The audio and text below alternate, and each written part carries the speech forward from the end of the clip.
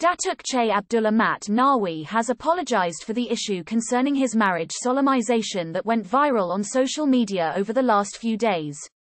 The Agriculture and Food Industries Deputy Minister too said the matter concerns his privacy and that of his family that should not be known by the public.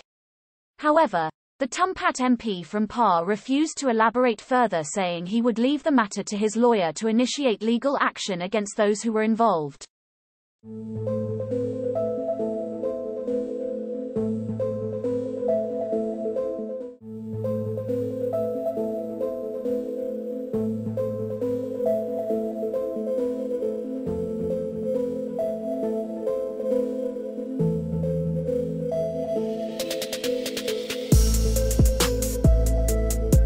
Che Abdullah said he hoped the people would respect his privacy and that of his family.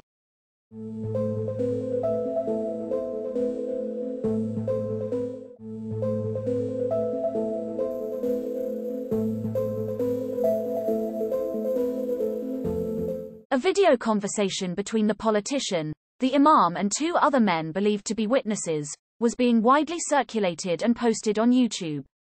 The video and photos of the MP's marriage ceremony with a woman in her 20s that had gone viral on social media was criticised as the ceremony was allegedly held when the country was under lockdown.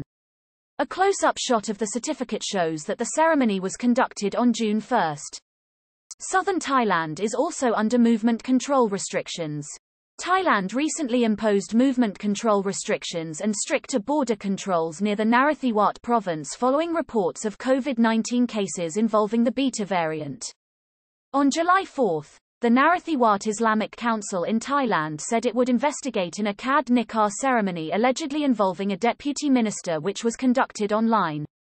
The council's vice president Abdulaziz Che Mamat said they had never approved online solemnisation ceremonies.